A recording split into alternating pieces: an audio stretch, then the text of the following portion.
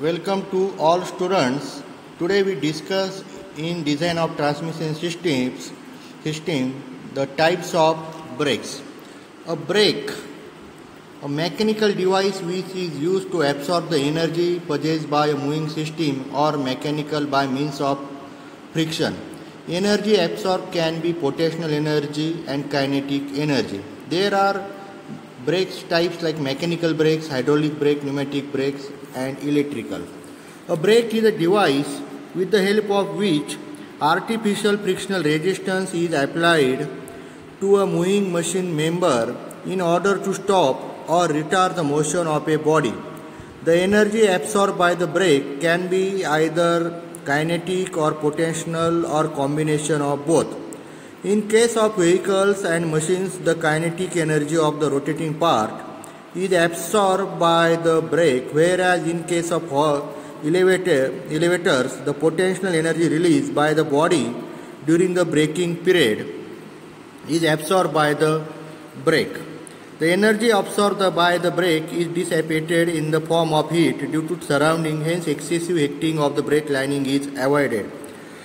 The capacity of any brakes depends upon the unit pressure between the braking surfaces and coefficient of friction and heat dissipating capacity of the brake.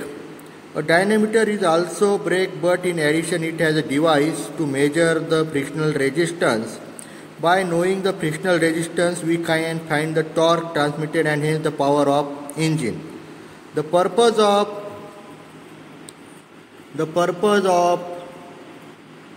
this is the brake types. Okay. The purpose of braking system to provide a mean to slow the vehicle without affecting the engine speed. To provide a means to stop the vehicle while the engine is still running. To provide emergency stop of the vehicle within the lowest time and distance. I am repeat again the brake purpose. To provide a means to slow the vehicle without affecting the engine speed. To provide a means to stop the vehicle while the engine is still running. To provide emergency stop of the vehicle within lowest time and distance. The requirements of brake: it should be efficient enough to stop the vehicle in the shortest distance. It should have consistent and predictable performance. To control the speed of the vehicle, it should be efficient enough to avoid steering of the vehicle on turns. It should have good anti-characteristics, that is, it should not wear easily with the time and atmosphere. It should have faster and heat dissipation ability.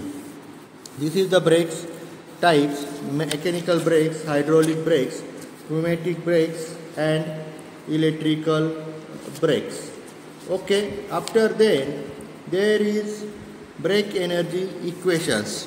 In brake energy equations for mechanical system moving with a mass m and velocity v1 slow down to v2 during the period of braking, that is kinetic energy is equal to 1 by 2 m into v1 square minus v2 square. For rotating body, kinetic energy is equal to 1 upon 2 I into omega 1 square minus omega 2 square. Potential energy is equal to mass into g into h. Total energy is kinetic energy plus potential energy. Total energy is equal to work done is equal to E is equal to mt into theta. There are some problem on this brake. We solve this problem in next lecture. These are the some problem. Okay, after this there is new concept that is block brake or short shoe. In block brake or shoe brakes, a simple block press against the rotating drum. A friction between block and brake drum causes retardation, commonly employed in a railway wagons. Angle of contact between the block and brake drum is usually small. Intensity of pressure is uniform. In block brake or shoe brake consists of blocks which are pressed against the surface of a rotating drum. The block is either rigidly attached or pivoted to the lever and line with the friction material. The frictional resistance between the frictional lining on the block and drum retards the motion of the drum. The block is generally made up of soft material than the rim of the flywheel. These brakes are commonly used in railway trains and tramcars and bicycles. Also,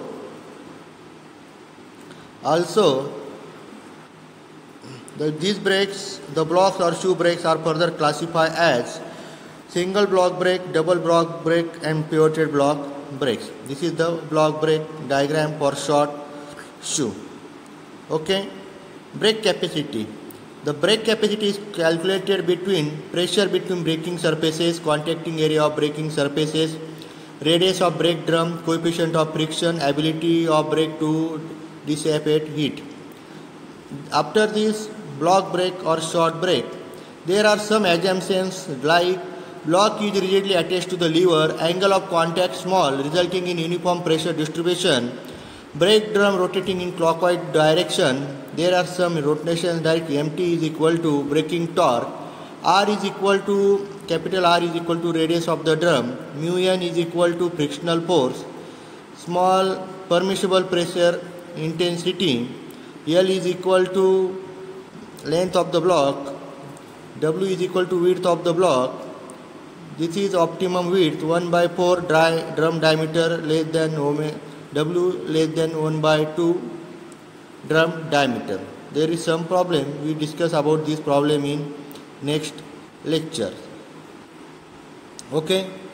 After this, there is discuss about pivoted block, and in pivoted block or double block shoe brake, when a single block, this is the block diagram, there is some short shoe brake. A double block or shoe brake, when a single block brake is applied to a rotating drum, an additional load is produced on the shaft bearing due to normal reactions. This additional load produces bending of the shaft. Hence, to overcome this drawback, a double block or shoe brake is used.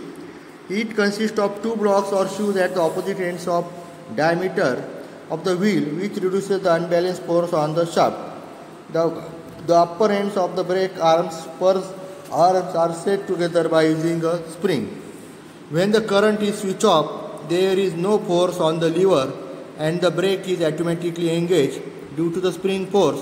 Hence, there will be no downward motion of the load.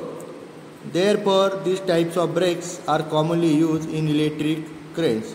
So, these are the details description of the block.